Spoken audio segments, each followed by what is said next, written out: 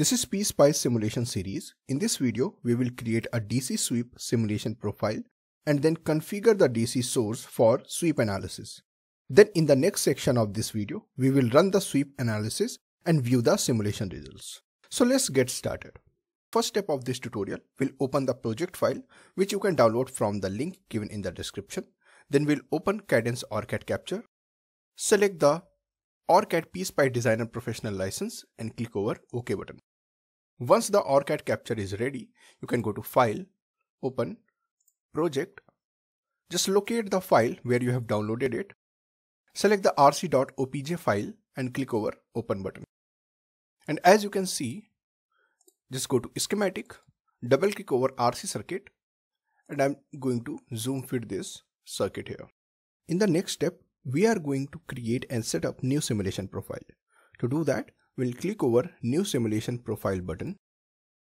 We are going to name it DC Sweep and click over Create button.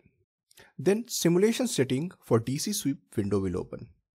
Now here we have to configure it for DC Sweep analysis. So we'll change the analysis type to DC Sweep. Then in the option, make sure you have selected the primary sweep.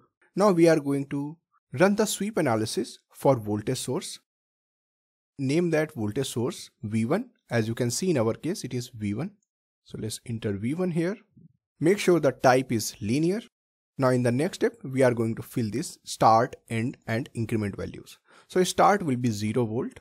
End we want to go for maximum 10 volt and increment of 1 volt. Now in the next step, we are going to set up data collection and probe.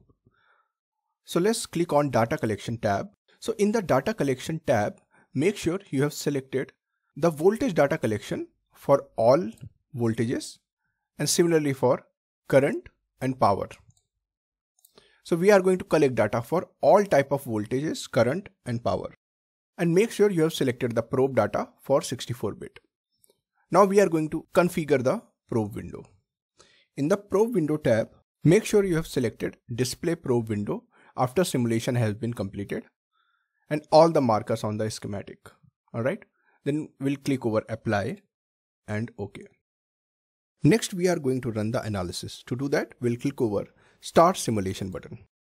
Once the simulation is done, as you can see, there is no plot as of now. So we are going to add multiple traces here. So let's add traces for voltage at input and voltage as output. To do that, we'll click over add trace button. From here, we'll select V input and V output and click over OK. So as you can see, the green one is V input and the red trace is V output. So as we are increasing the voltage, we can see the voltage at input and output trace. Next, let's talk about few settings in the plot window, like changing the axis and grids.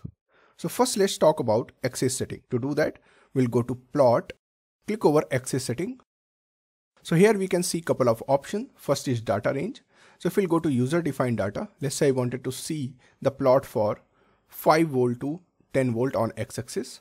So I just click over 5 volt here. All right.